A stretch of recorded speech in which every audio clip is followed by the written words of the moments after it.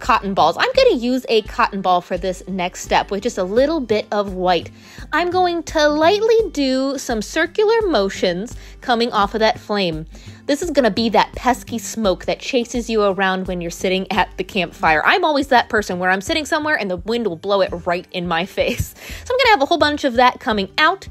And then to really make it look like the smoke, take a damp paper towel before it dries completely and wipe a lot of it off. See, I'm just doing that circular motion, but the more you wipe off, see how it got really thick? It's going to look like smoke, which is a really, really cool technique.